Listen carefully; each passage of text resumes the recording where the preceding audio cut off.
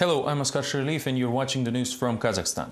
The new fourth package of documents exposing Timur Kulibayev was sent to law enforcement agencies, ruling party and parliament. It is a rhetorical question at this point whether officials will show any interest this time. Nevertheless, there's a little doubt that the pattern of sent material sets the tone of political life in Kazakhstan. Mukhtar Ablazov has published new documents exposing the deputy chairman of the Samruk-Kazana Fund, Timur Kulibayev. Interfax news agency reports that this time the banker talks about the last fall's sale of shares of Mangistau Munay Gas Oil Company, when Kazmunay Gas concealed from taxation about $2 billion through the use of a fake transaction format. Kazakh experts have not yet commented on the situation, while politician Vladimir Kozlov believes he knows why. Фамилия Тимура Кулибаева, понятное дело, что Timur Kulibayev's name prevents people who have something to lose from speaking about the situation, but I think they need to wake up already.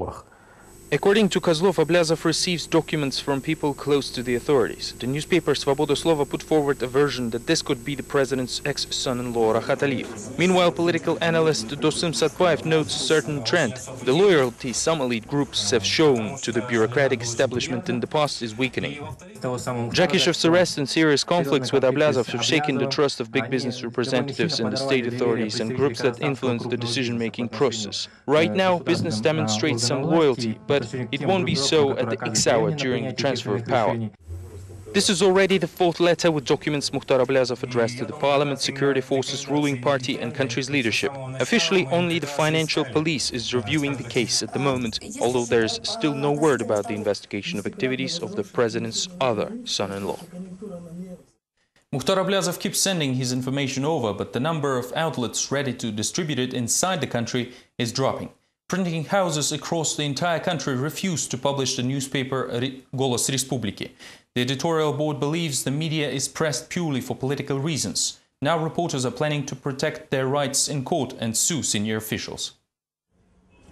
Independent newspaper Golos Respubliki, the voice of the Republic, is planning to sue the government and the president's administration of the country. Reporters are confident that top officials from Astana are to blame for their troubles, as all printing houses in Kazakhstan refused to print their publication. The last to refuse was Karaganda Printing. Interestingly, the sites have already signed an agreement and printed the first issue, but then the director of the printing house was invited for a talk to the city administration, and the agreement was immediately cancelled. Later, some unidentified people ordered news vendors to stop selling the already out issues, although meanwhile the authorities have no official base for these actions. У них там, наверное, полный кавардак в голове. It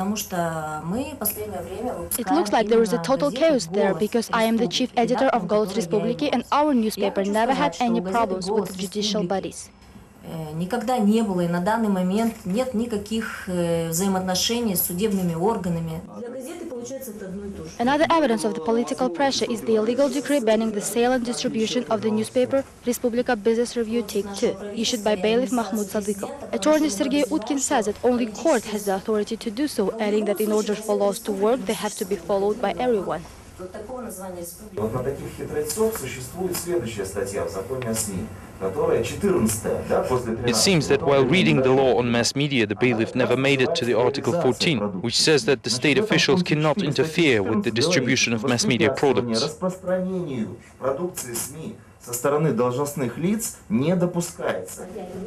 The journalists of Respublika also note that in February, during the UN Human Rights Council in Geneva, the representative of Kazakh Information Ministry declared printing business in Kazakhstan as independent and having no state leverage over it.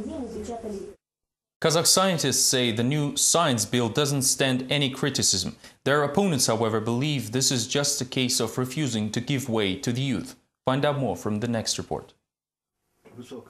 The new science bill has split the Kazakh research community as it proposes to replace the long-standing doctoral and doctoral candidate titles with a common international one, the PhD. Astronomer Viktor Teifel believes the proposed reform would lead to the degradation of science. This is the so-called Bologna process, and of course, we just have to follow the West, which is bad. People defending their PhD theses will be undereducated and will not contribute to the science as much as anyone defending candidate's degree. The Bologna process is an open European initiative for the creation of common standards in higher education. The Dean of International Business Academy does not believe it will lead to degradation. Evolution is more likely. PhD grants professors the ability to work and teach abroad without additional verification. The problem is that while striving for the new model, we are losing the advantages of the old model, which is wrong. On the other hand, everyone should be mobile. Both students and professors should be able to freely travel around the world. Meanwhile, the Trade Union of Scientists has found some other reasons for concern, as the document does not say anything about the social protection policies. Nevertheless, the proposed amendments will allow scientists to earn more. The new bill includes articles about basic financing, which covers salaries and other expenses of the institution. All side contracts will now be considered additions to the basic salary.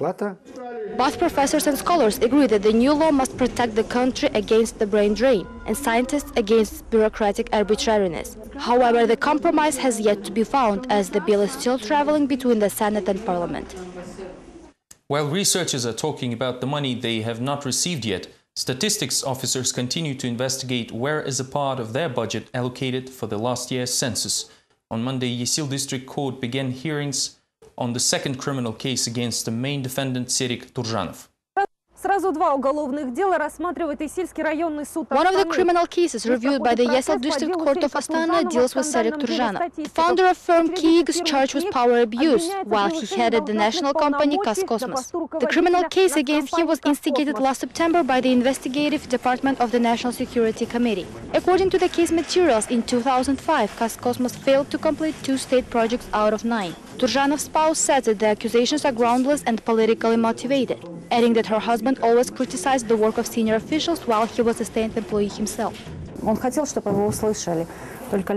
Evidently, someone did not like that my husband was saying, as he also talked about the law enforcing agencies and that the small-scale business is being pressured. Turjanov's attorney, Venera Nurgalieva, has filed several motions requesting to stop the criminal prosecution for the lack of corpus delicti. In addition to Turjanov, the trial involves 2 former vice ministers of Statistics Agency.